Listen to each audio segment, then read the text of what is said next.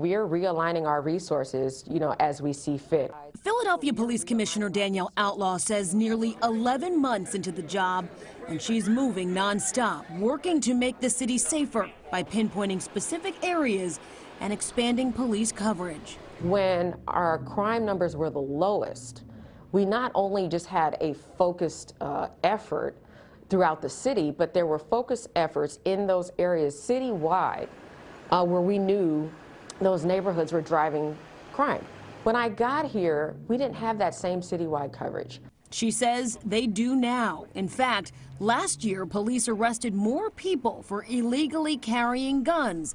Problem is, as we get a lot of guns off the street, we're not seeing the convictions of folks arrested for these guns going in the same direction. The cases are being declined or withdrawn. You're arresting people for gun crimes. Are you arresting the same people over and over and over again? Yes, we are. Yes, we are. At Outlaw's request, the DA and the police departments have since started working together every week to find out why specific cases are being dropped and what they can do to get more convictions.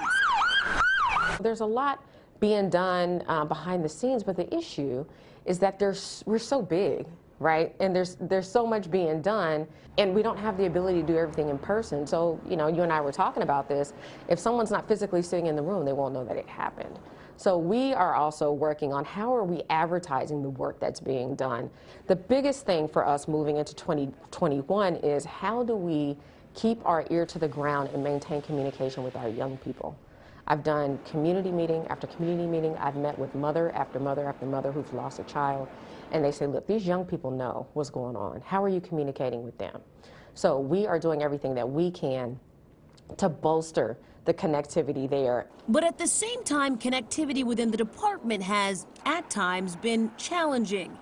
As the first black woman to lead PPD and a transplant from the West Coast, she says some see her as an outsider. If I wasn't a first, I wouldn't in my second, third month be combating rumors that I was traveling back and interviewing in other places. You know what I mean?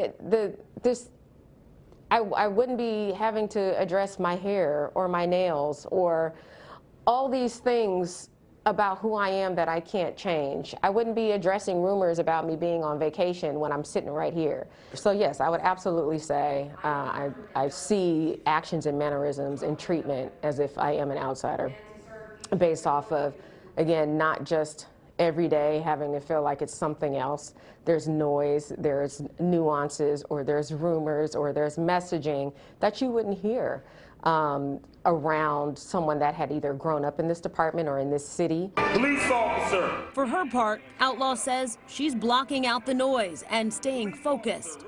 That's part of the plan, too. I think we all have to recognize that these are just new times for everybody, and we're willing to work through it and be a part of it, and it's not going to be pretty.